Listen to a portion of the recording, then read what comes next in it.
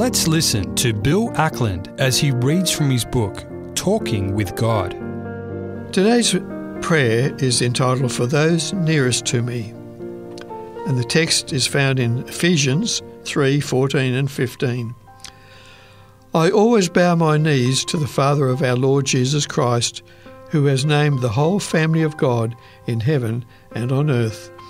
And the introductory thought, we all commence life as part of a family, sometimes for only a very short time, but for most of us, our family is intact through the years until we pass away and another generation takes our place. Family is one of the very best things we have as humans. And now we shall pray. Dear Father, the only one who completely understands, I thank you that in your great plan for the human race, you put us in families. Family, the very word denotes belonging, caring, trusting and loving. Not that all is sweetness and light all the time, for we are human after all.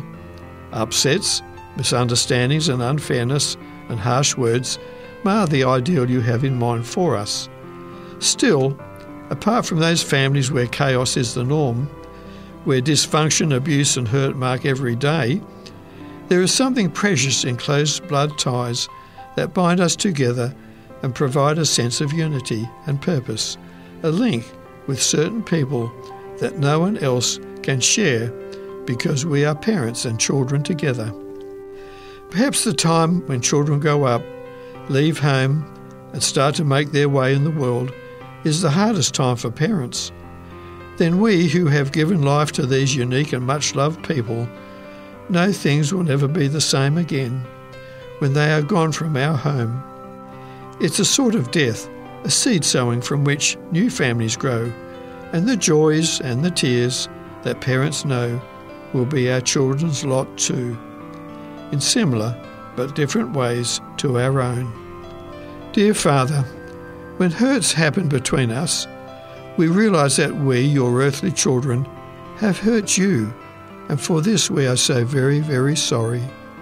We know that causing or experiencing pain in the family is something we wish had never happened, just as we have hurt you in what we say or what we do, in denying, in complaining, in disobeying.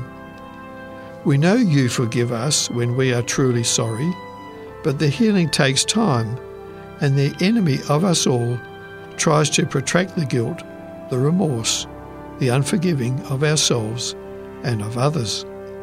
In like manner, from a human point of view, some hurts in the family take a long time to heal, depending, of course, on the goodwill of or otherwise of those affected at the time. So, dear Lord, I pray for a forgiving spirit, an attitude always of reconciliation. Hurts will then be kept to a minimum, as far as is humanly possible, and lessened through the power of the Holy Spirit. In our elder brother's name I pray. Amen.